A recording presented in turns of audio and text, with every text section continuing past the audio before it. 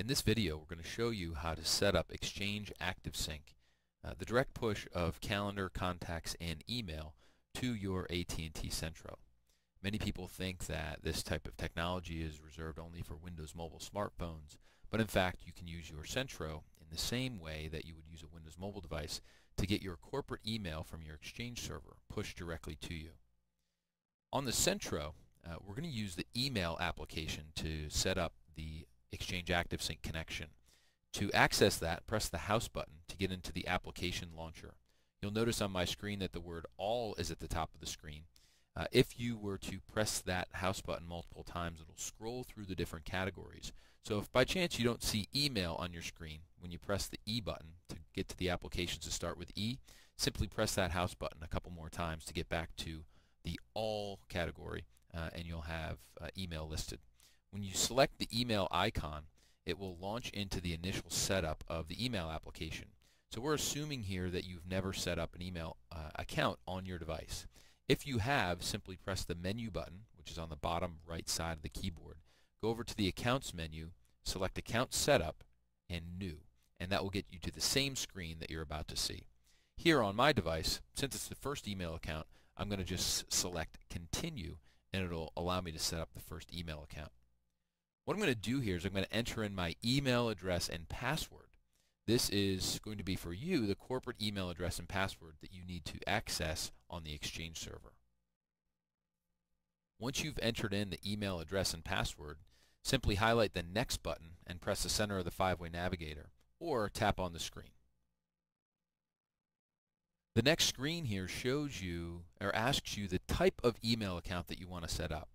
We want to select the Outlook or EAS Exchange ActiveSync option from mail type. Your username will depend on how your corporation asks you to log into the email server. This username will many times be the exact same as the username that you would enter when accessing your computer. So when you do a Control-Alt-Delete on your computer, that's the username that you'll most likely enter in here. The mail server is many times the same thing as your Outlook Web Access server. So here I'm going to enter in the mail server that I'm going to connect to. If you have any question about what these settings need to be in your environment, I would recommend checking with your IT administrator. The next thing I'm going to do here is tap the Test Settings button. When you tap Test Settings, it's going to verify the information that you've entered, your username, your password, and your mail server, to verify that it can log in as you to that email server and get your Exchange email. Upon success, you can just tap OK and then go down and select the Done button. When you select Done, it will then attempt to get your mail. It'll first prompt you to make sure you definitely want to sync at this point in time. Just tap Yes, and it'll perform the initial sync of the calendar, contacts, and email from your Exchange server. The amount of time that it will take to perform the initial synchronization depends on the amount of data that you have on the Exchange server. By default, it will retrieve the previous 2 weeks of calendar and all future items. It will retrieve all your contacts and the last 3 days of email. I'll show you in a second how to change the amount of data that comes down to the device. So I have 10 emails that came down from the Exchange server. You'll notice in the top left corner of the screen there's a little alert bell that tells me that I have a notification. You can simply press and hold the center of the five-way navigator and it will bring up the alert screen, and here it's just telling me that my account has been set up for Microsoft Direct Push Email. I'll just select the Clear All option and it'll clear that alert bell out. So let's go in and set up some preferences here in the email application. Press the Menu button, which is down next to the button that says ALT or Alt on the bottom right of your Centro. Here it will expose a menu at the top of the screen. I'm going to select the Options menu and then the option that says Preferences. Here in the Preferences, we'll go through a couple of them. The first thing I'll change is the display. In here you can change how many emails are shown per line. You can also change the font as well as the colors. One thing I like to do is change the color so that any unread emails are in red, any read emails are in black. I'll just tap OK to save that preference. You can also modify how items are handled when you delete.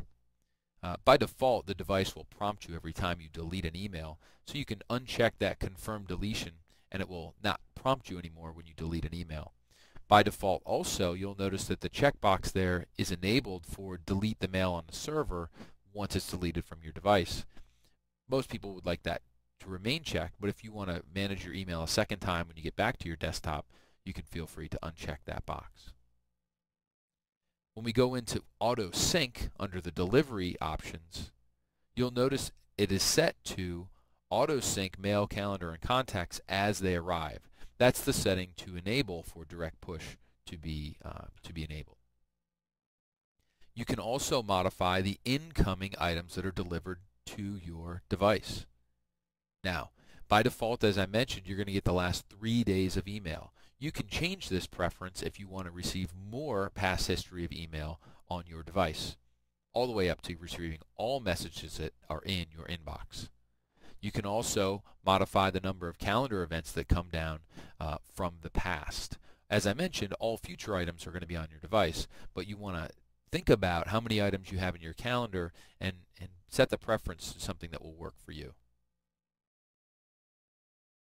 You can enable attachment download by default. However, we don't recommend that. At least I don't, because then you never know how big of an attachment you'll have coming down from the server. So we'll uncheck that. You can also enable alert of new email. Okay, by default that is unchecked. And you can also enable a signature on your outbound emails. This will append a certain certain text string that you type in here to all outbound emails. Let me just tap OK to save those preferences, and now you'll see that all of the unread emails are listed here in red. And I'll just grab the first one, go in and view it. I'll select done and go back, and now you'll see that the unread emails are red and the read emails are in black. So one last thing we want to show you here is how to map the email button to launch this email application. By default on the AT&T Centro, when you press the email button, and I'll do that now, it prompts you with a dialog to assign that messaging button to an application. There's two options: Express Mail, which is a service that AT&T offers, and Messaging, which is the text messaging application. Amazingly, email is not one of them. So to map this button to email, I'm just going to press the house button or the application launcher to get back into the applications. I'm going to scroll down to the applications that start with the letter P and select the application called Prefs. Once in Prefs, I'll scroll down under the personal options and select the option for buttons. So here I'm going to remap the button so that right now it says unselected, which is why that other dialog box came up, to set that to launch email. So now when I press the email button, it'll launch into the email application as I would hope it would. We hope you found this information valuable and that you're now able to sync with your corporate Exchange server on the AT&T Centro.